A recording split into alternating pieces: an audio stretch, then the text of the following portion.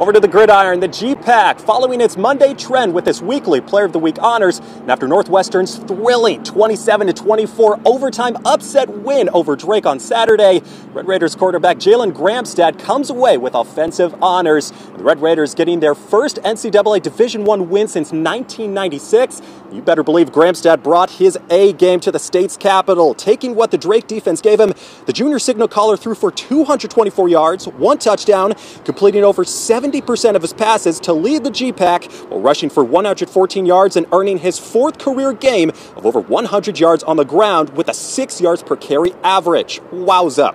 This marks the 2nd career Player of the Week honor for the Westline product, making it back-to-back weeks of NWC winning receiving offensive recognition after Connor McQuillan won it last week.